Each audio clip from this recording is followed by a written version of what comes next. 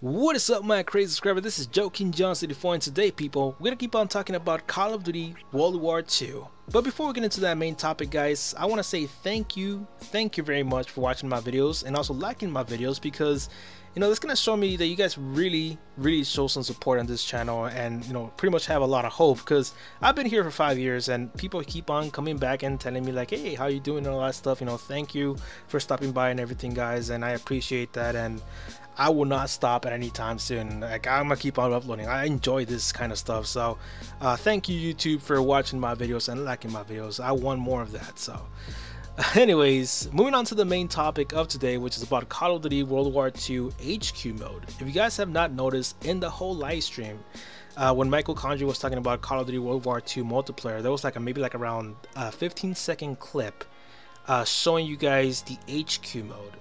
And it's kind of similar to the one in Destiny, though. This area where you can socialize with other people online.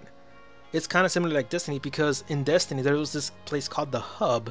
I'm not sure if that's the real name, though. I forgot what the name was, the actual name, because I haven't played Destiny maybe in more than a year and a half, so I don't know. But there was this place where you can meet up with other soldiers, right, in Destiny, and you can pretty much see all their equipment, see how their progress is, and see their weapons and all that stuff. And the problem was, in Destiny, there was like no socializing. Like, what the hell? You have this big area where you can meet up a lot of players, but you have no chat. Like, how does that work? So hopefully this doesn't happen in Call of Duty World War II, because this HQ area, and it has been described by Michael Condrey several times, he's been saying like this is a new area where you can socialize with other people online and show your accolades, your stats, your weaponry, and all that stuff. So it's gonna be for sure a lot better than Destiny. And you can meet up with a bunch of people online on all that stuff and pretty much have a chat. Now, the biggest problem with this, though, that I do have is the amount of people that are going to be spamming their freaking loud breathing, I don't know, yelling random obscenities on the mic. It's gonna be, oh my god, it's gonna be super bad. I mean, the community back in the day was horrible on the mic. I'm glad they have party chat now on the PS4 and the Xbox One, but mostly PS4, because PS4 didn't have party chat on PS3. But I'm glad there's party chat now on PS4, so not a lot of people are going to be socializing, but maybe through text or something. That's probably going to happen. But for those people who don't have any friends, they're going to be listening to the community chat, and that's going to be cancerous for sure. That's going to be super bad.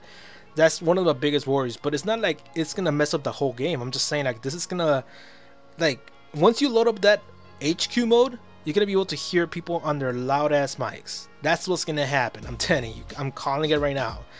Another thing that's been going around, guys, are the big rumors that there might be a trading post on HQ, on the HQ mode.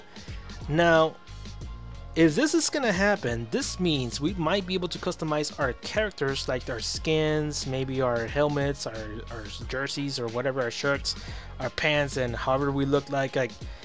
That's gonna be pretty good. We're gonna go back to Advanced Warfare. That means, because in Advanced Warfare there was a lot of cosmetic items. There was a lot of shoes, a lot of pants, exosuits, hats, gloves. You can change your elbow pads, knee pads, shirt. You can customize your character completely. That's one thing that I miss about Call of Duty, to be honest. I miss customizing my character to look unique and not look like a freaking robot, like Infinite Warfare over there.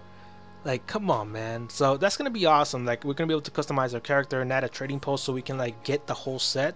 Because if you guys do not know, you have a really low % chance in Advanced Warfare to get the whole set complete.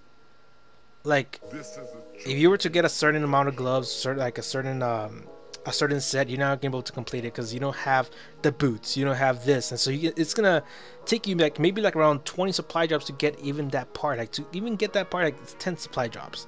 So it's gonna take you quite a while to even get a certain set. So now with the trading post, for sure, it's gonna make it a little bit easier, and for sure everybody's gonna be looking like how they want to be looked, and it's gonna be very revolutionary in the franchise. So that's gonna be a good thing, man. A lot of good things happening in Call of Duty World War II. This HQ mode is just really one it's one big step forward towards making the game a little bit more socializing, like Overwatch. Everybody wants to talk on the mic because it's an objective based game. So if everybody can start talking at least for once in the mic, then yeah, the game might be a little bit better and less cancerous and get people to know each other, you know. So that's pretty cool, man. That's the HQ mode, people. That's all I wanted to talk about right now. What is your opinion about this mode? Do you guys think it's the best thing so far added to Call of Duty, or it's the worst thing?